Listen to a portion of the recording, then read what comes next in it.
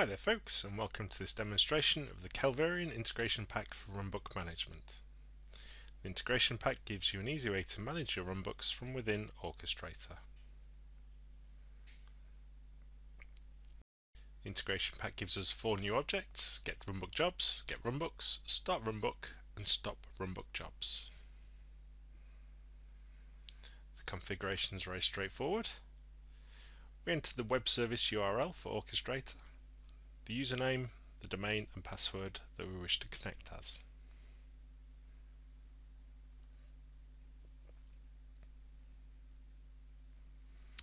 Let's take a look at the Get Runbooks object.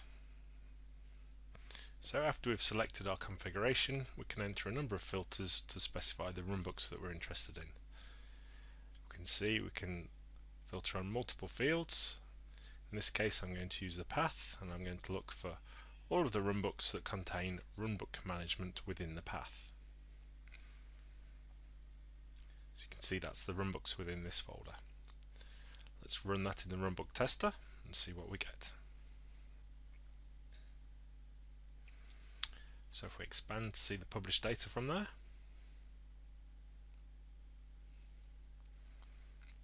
we can see our 5 runbooks as we would expect, and the information that we would expect to see about them.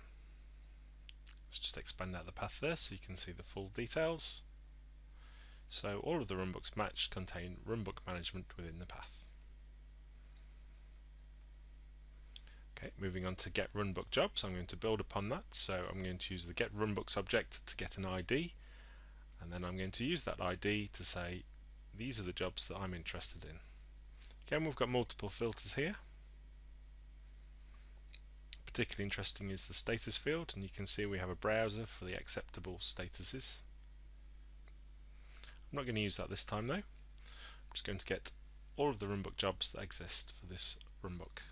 So we're interested in the runbook loopy.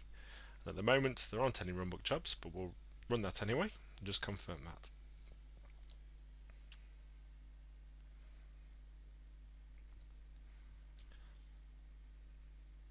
So let's take a look at the runbook history.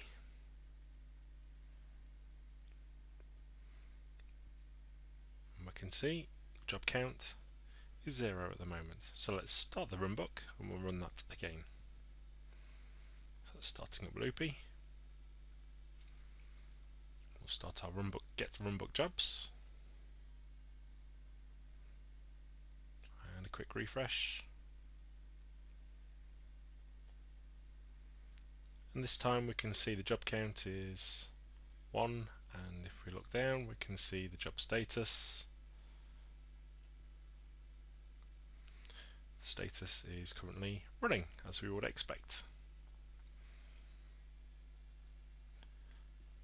Okay, building on that again, so this time we're going to get the runbook ID again, and we're going to start the runbook using the integration pack. So you can see I've passed in the ID of the runbook that I want to start. Our runbook doesn't have any parameters, but if you do, we can enter parameters. So we need to enter the parameter name and the value of the parameter. So we can see if we had 2 parameters, one named test and one named param2, we can enter that in and the values that would be passed through to the runbook. And obviously that could come from published data or somewhere else. So as we don't have any parameters, I'm just going to reset that. And you can see that I've got a loop enabled on this activity. So let's see what the loop does. You can see it's going to execute 10 times basically. So let's check that in and execute it and see what happens. So we can see that started now and the start runbook activity is running. And if we look at the history for the loopy runbook, we can see there are a number there started, and there we go, that's slowly increasing. There we go, there's our 10 copies plus our 1 original that was still running from before. Very good. And we can see that that activity is completed. And there we go, it started off 10 copies of the runbook. Okay, our final activity is the Stop Runbook Jobs, and again this builds on the previous activities. So I get the runbook ID, I get a list of all of the active jobs at the moment. You can see we've got a filter in there, so the status is not completed jobs. And then we pass through those details to the stop runbook jobs activity. So let's execute that and keep an eye on Loopy, see what happens.